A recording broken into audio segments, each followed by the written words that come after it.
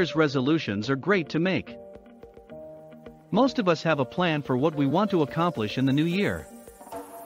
We may be working toward a healthier lifestyle, losing weight, or trying to improve our finances. Whatever your goal, you can be sure that there will be many articles and blogs written about them. This is because the new year is an excellent time to make plans for yourself and the people around you.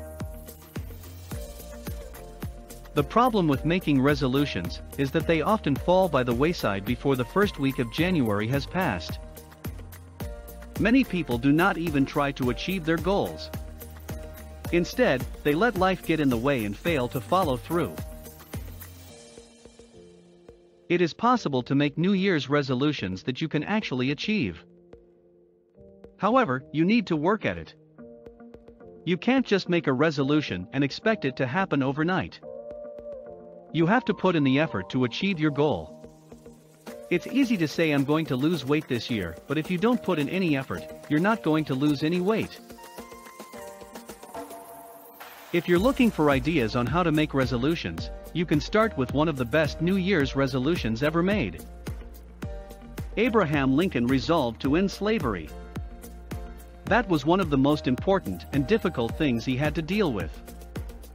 He had no choice but to make a resolution that he could live up to. If he hadn't made the resolution, it would have been impossible for him to become president. If you're not willing to make a resolution like Lincoln did, you might consider making a resolution to improve your relationship with someone special. If you're not getting along with your spouse, you can resolve to improve the situation. Maybe you can't afford to take a vacation together, but you can resolve to spend more quality time together. You can make any number of resolutions. Just make sure that you keep them in mind throughout the year, so that you know where you stand.